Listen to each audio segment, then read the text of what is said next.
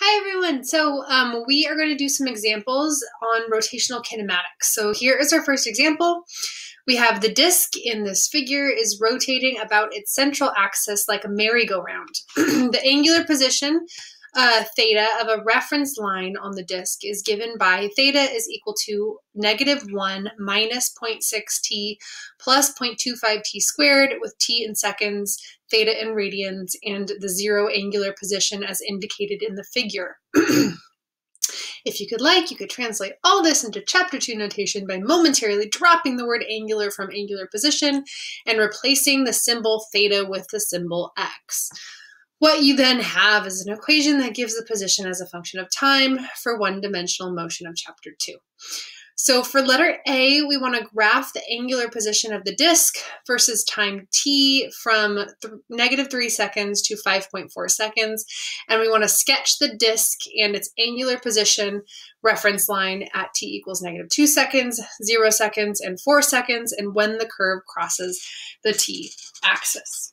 Whew, man, that's a lot. That's a lot. Okay, so for this one, it's kind of tedious, but you basically, the first thing you're going to do is you're going to plug in times from -3 to 5.4 seconds for your disk into that equation that they give you in order to find what our angular position is at those different times. Now, I'm not going to do every single one like, I did previously. Here is our axis. Each box here is going to be 1. So this is -1, -2, -3, 1, 2, 3, 4, 5, 6.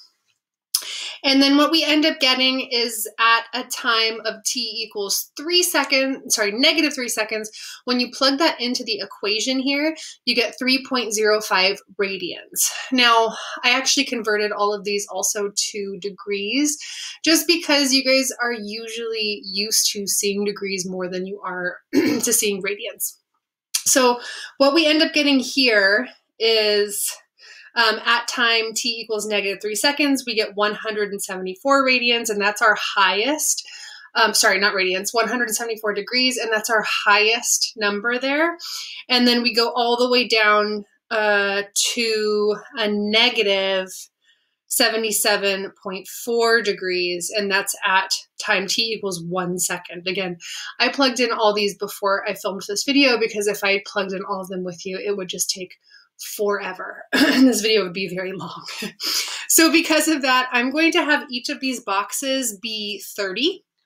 So I get 30, 60, 90, 120, 150, and then this is 180 up here. So 30, 60, 90, 120, 150, and 180.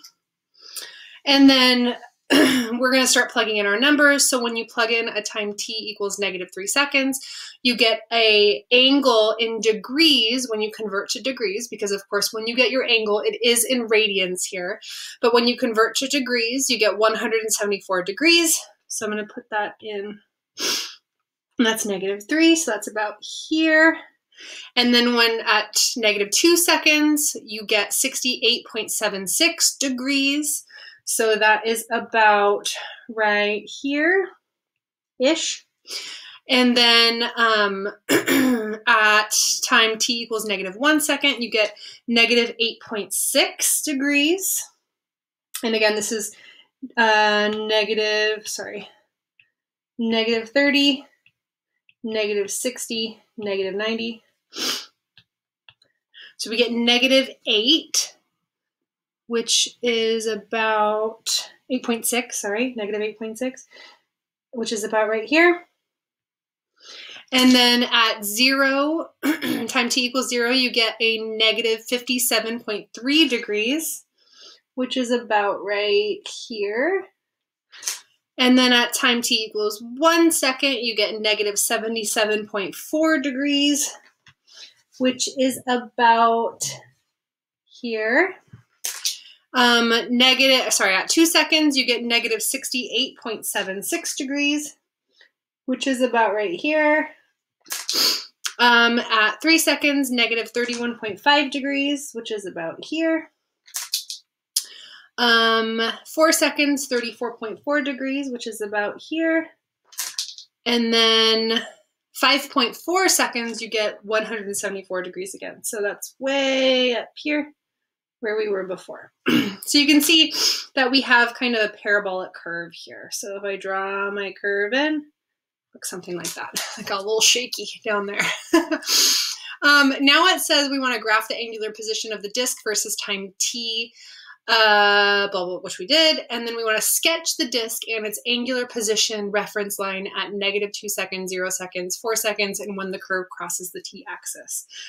So what they mean by that is we want to look at the disk and where the position is at those times. Now at -2 seconds, we can see that we're up here. And that was when I said the position, angular position is 68.76 degrees. Now that's a positive, so that means it's going to be above the positive x-axis. That's where the angles measured from. So if we're looking at a disk kind of like the one that's drawn below there, here's our disk here, and then this is like our reference line, and then that positive would be like here, that positive 68.76 degrees. Now if we look at it in like a three-dimensional sense, is that correct? Yeah, that would be up this way from our reference line. So this is like an angle of 0, and then we have a positive 68.76 degrees. At a time of t equals 4 seconds, that is right here when we are at, when you plug that in, 34.4 degrees. 4 seconds, again, here's our disk, here's our reference line, and that's a positive 34.4, so it's about right there. And then also when we cross, 0 seconds, I skipped that one, my bad. 0 seconds is a negative 57.3 degrees, so that line is down here because it's negative, it's below that x, positive x. And then last but not least, when it crosses the line right here, and that is when our angular position is at a position of 0, which is just where the reference line is. So that's what our positions look like, for letter B, it says this is so messy, I'm sorry. For letter B, it says at what time t minimum does our angle theta with respect to time reach the minimum value shown in that figure? What is that minimum value? So the minimum value, that's what they're talking about, is this value right here. So remember, whenever we talk about a minimum value or a maximum value sometimes, but we're talking about when the derivative of the function is equal to 0, because you can see that if we're taking the derivative of this function here, we're taking the slope of the line. Now at that minimum value, the slope is 0. So what we want to do is we want to take derivative and set equal to 0 to find the time, and then we have to plug it back into the function of theta with respect to time in order to find what that minimum value actually is. So we know that the derivative of the function of theta with respect to time, or our angular position with respect to time, is angular velocity, which is omega. So when we do that, we're taking the derivative of this. So the derivative of -1 is 0. The derivative of negative 0.6t is just negative 0.6. And then the derivative of positive 0.25t squared, I'm going to multiply that 0.25 by 2 and then subtract 1 from the exponent. So I get positive plus 0.5t. So that's my derivative. And then in order to find that time t, I set this equal to 0. So we get negative 0.6 plus 0.5t. Add 0.6 to both sides. And then solve for time. And we get 1.2 seconds for our time. Now, in order to find what that minimum value is, we are then going to plug that back into our original equation. So we get theta with respect to time is equal to that -1 minus 0.6 t plus 0.25 t squared. Plugging that in, we get theta with, at time 1.2 is equal to -1 minus 0.6 times 1.2 plus 0.25 times 1.2 squared. And we end up getting our minimum value is equal to a -1.36 radians. And then if we convert that to degrees, we get a -77.9 degrees for letter B.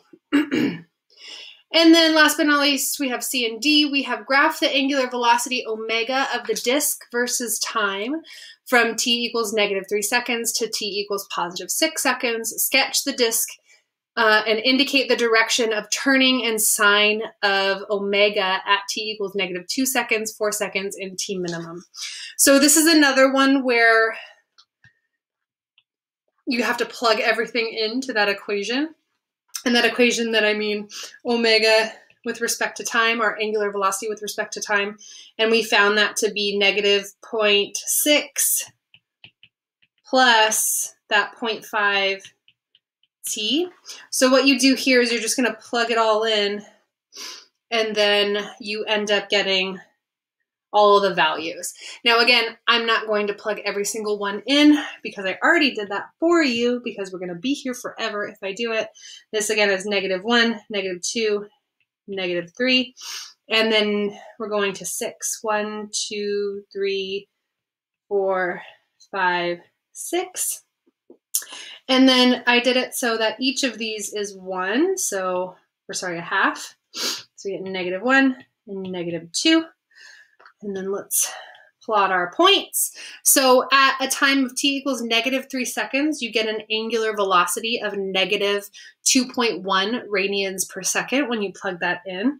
So at -3 seconds, oh, I guess I didn't put that on the graph. Whoops. We'll just skip that one. -2 seconds, we get a -1.6. So oh no, I do have that on the graph. My bad. So that was -2.1 for -3. -2.1 is here. And then I get a -1.6 for -2. -1.6 is here. -1.1 for -1, which is here. -0.6 for 0. I got a -0.1 for 1 second. You can kind of see a pattern here now. I got 0.4 for 2 seconds. I got 0.9 for 3 seconds, 1.4 for 4 seconds, 1.9 for 5 seconds, and then 2.4 for 6 seconds. So we can see that it's a nice straight line as we go up. And then they want to sketch. They want us to sketch it at -2 seconds, 4 seconds, and t minimum. All right, -2 seconds is right here. So if we sketch that, all we're going to do is sketch the disk and indicate the direction of turning. So remember, with our angular acceleration, when we have a negative value for that, all we're talking about is the direction of our angular velocity, or the direction of rotation here. Now, when we have a negative angular velocity, that is a clockwise direction. Remember, negative is clockwise, positive is counterclockwise. So that means that we're turning clockwise like that. At 4 seconds, that's right here, we are positive in our angular velocity. So that means we are turning counterclockwise. All right, and then t minimum, oh, that was when our minimum, at our minimum position, remember, and that was when we stopped momentarily. So at our minimum, that's when our disk is stopped. So omega equals 0 at the minimum, like that. And then last but not least, it says D, use the results in part A through C to describe the motion of the disk from t equals -3 seconds to t equals 6 seconds. Now what happens here is at -3 seconds, the disk starts out at a positive angular position of 3.05 radians or 174 degrees. And we can see that here it is turning in the clockwise direction.